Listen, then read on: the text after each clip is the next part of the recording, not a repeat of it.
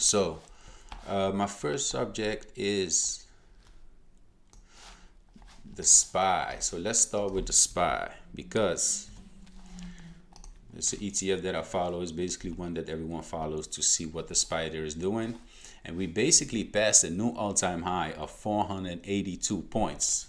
So back in December 2021, we had an all-time high of 480, and now we just passed with 482. So that's basically good news. And that's also good for the spiders. The same thing. They're basically the same chart, but one is in the ETF and this is the original chart. So we're at 4,839. So basically a new all-time high for the S&P 500. So what we can see is we can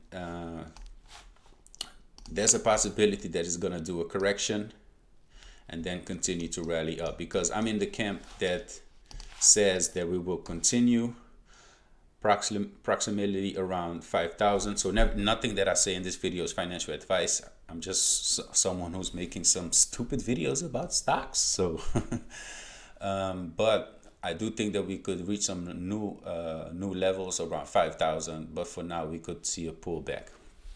I'm not gonna do too much analysis on those charts, because that's something you got to figure out for yourself.